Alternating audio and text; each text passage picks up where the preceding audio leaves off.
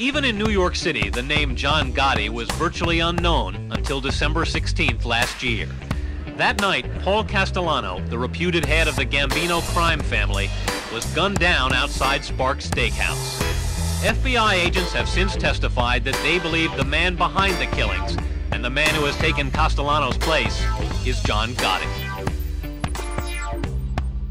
I was 5 years old. We moved from 311 H Street in Prospect Park, Brooklyn. We moved to Canarsie, and from 5 to 10 years of age, living in Canarsie, in some respects, because of the fact that my father wasn't there, and other kids on the block, their fathers were, so it was really like, I guess they felt that maybe I didn't have a father, or my mother was a single parent. So as many times as I would say, my dad's coming home, he's doing construction, it's gotten to the point where other kids and their parents, believe it or not, parents can be cruel as well. They would turn around and they would say, yeah, sure, John, sure, your dad's coming home next weekend, right? Isn't it next weekend he's coming home? And that's something you'd have to live with. Like I would walk away, I would sulk off and walk home and basically go complain to my mother, who was ready to fight with the whole block over my siblings and I. And I would say to my mother, this is what they said to me, Ma, and she would get angry. But, it's something I guess you have to expect, because people really didn't have a clear understanding of what they were dealing with until the day he came home. He was a dynamic figure.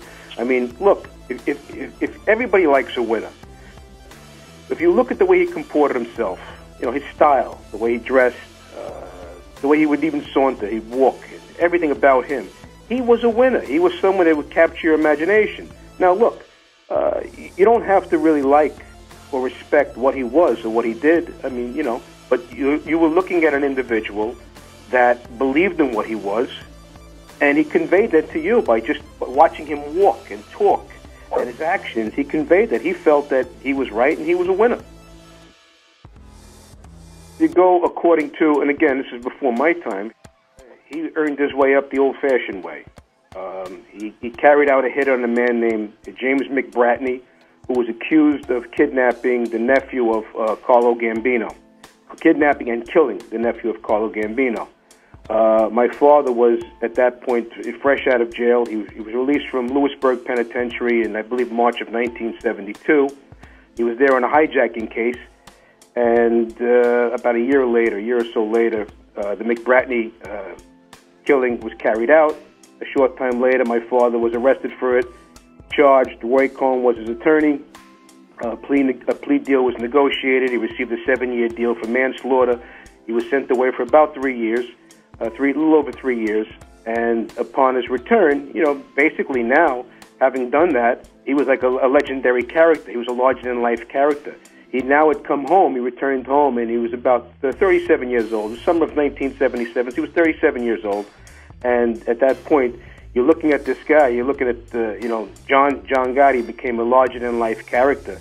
Having accomplished that, and he rose through the ranks. He was very close to Neil Delacroce. He rose through those ranks, and it was reported that in 1985, and again, this is before me, that my father had carried out the execution of Paul Castellano and took the throne. He became the king of the volcano, as we call it. That's why so many individuals have respected my father, because the simple fact is that nothing was given to him. He was a self-made kind of guy. He was a seize the moment, take control kind of guy, and people respected that. Tough guys respected that.